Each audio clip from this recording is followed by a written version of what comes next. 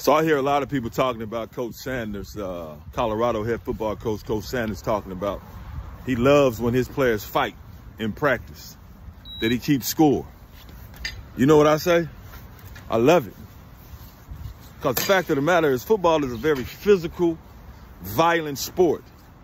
And sometimes cats gonna have to throw them hands.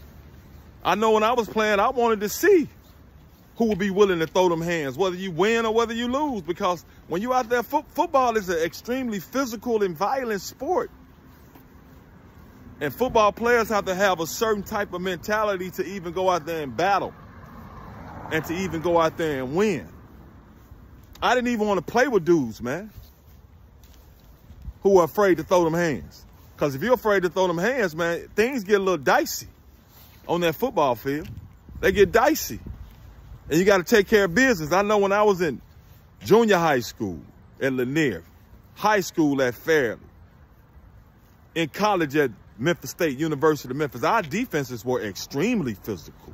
Extremely physical. And we got in fights in practice. We got in fights in the dorm with one another. But when it was time to play, we had each other's back, and we had a rule. If you get into a scrap, into a fight, a fist fight on the football field, by the time we make it to the locker room, man, that's over with, bro.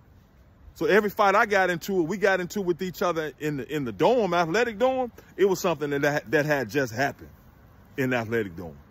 We didn't take fights off the football field because we knew what it was. So I love it.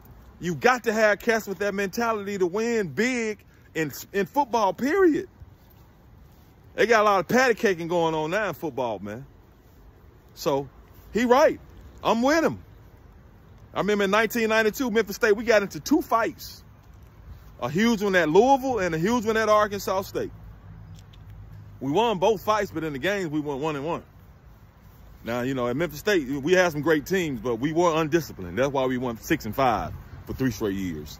But it didn't really have nothing to do with the fight. Well, it probably did have something to do with the fight, but that's for a different story. But anyway, the point is, Coach Sanders said he keeps score. He loves it when his team fight. I do too, because it lets me know once you get out on that football field, you ain't going to be pushed around. So, yeah. I salute all of that.